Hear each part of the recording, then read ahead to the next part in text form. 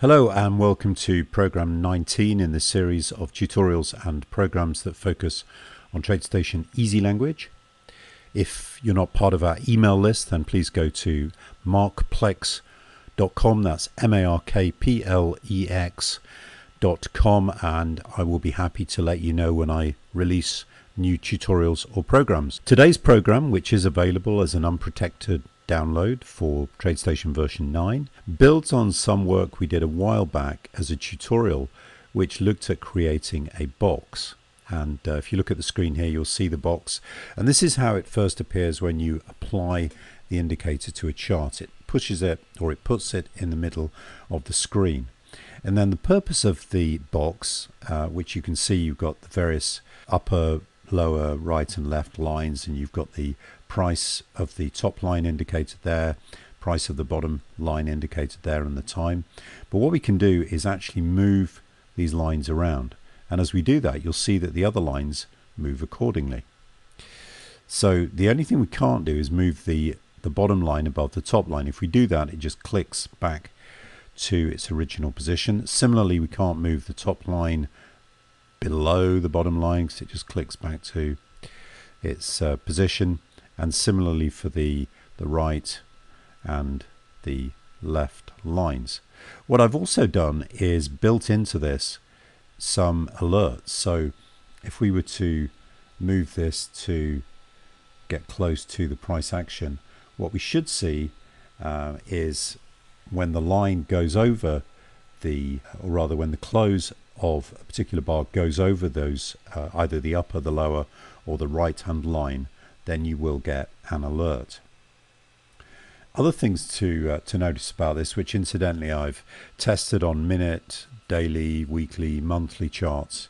The only problem with tick charts is oftentimes you'll find that several bars share the same time, and of course drawing objects in TradeStation, at least at the moment, May 2011, really need a date and a time to draw, so you can get problems with tick charts, but this works fine on minute charts and above. In fact, any chart really where you've got specific disparate times for different bars. But if you wanted to reapply this, the best way of doing it is to go Format, Analysis Techniques, change the status to off, then back on again, and then you'll see the box appear right in the middle of the chart. And similarly, for example, if we wanted to go to say a monthly chart, what we would do is we would then go Format, Analysis Techniques, change status off and on, and then when we come back we'll see the box in the middle of the chart there. So let's just go back to the minute charts,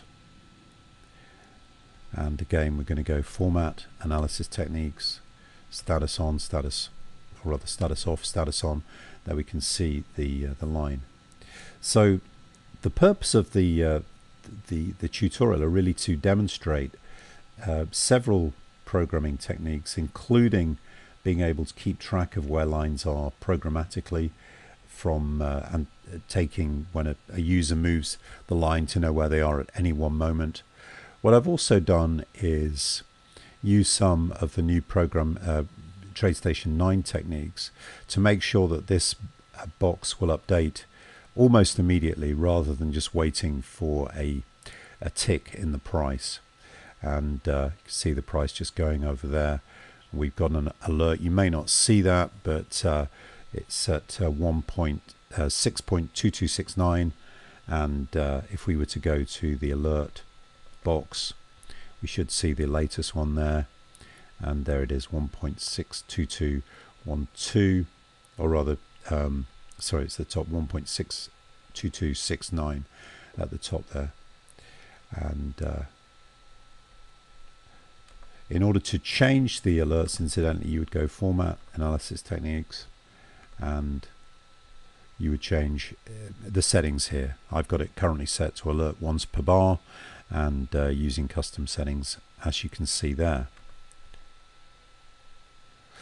Incidentally, the inputs look fairly ferocious there. These are the inputs that are necessary to position the box, and that might be something that you might find useful in some of your techniques. You could also just put in your own dates and times and values there if you wish to, and just be careful, but if you press default then you're going to lose this code here, which could be quite useful. The other thing that you can change in the inputs are the colors of the lines.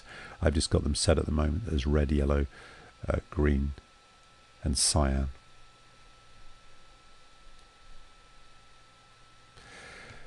Anyway, I hope you might find this program useful. It is, as I say, available for download as unprotected code, and this will only work on TradeStation 9.